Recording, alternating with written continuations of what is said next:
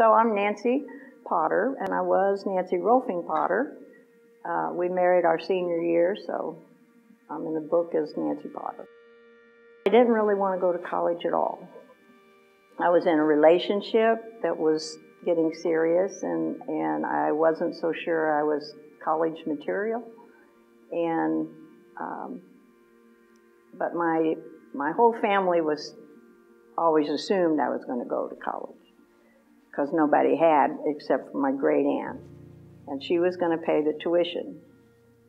And so I read about some colleges. I went to the library, no internet, and the school counselor, high school, and Mom and Dad said, I could try other places. Like, I thought College of William and Mary sounded really neat, and Monmouth maybe,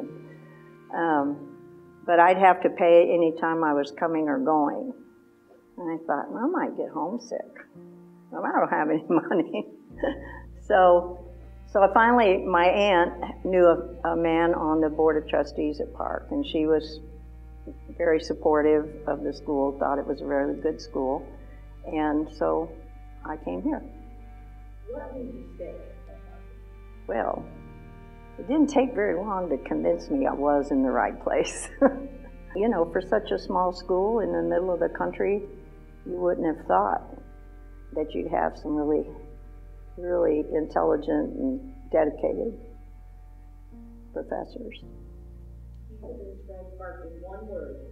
What would it be? That one came to me pretty easily, enduring. So why enduring?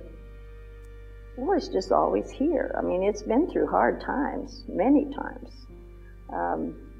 But it started out being inclusive, like it is now, and they talk a lot about it now, but they didn't really talk about it then. But they had the Japanese American students here during the war. Some of them came from those camps, or avoided have to go to those camps. And there were women right away in the first classes. So Park has been kind of out there from the beginning, and I think that's really good. What is your favorite spot on campus? Back in the day, my favorite spot was probably the Jolly Roger.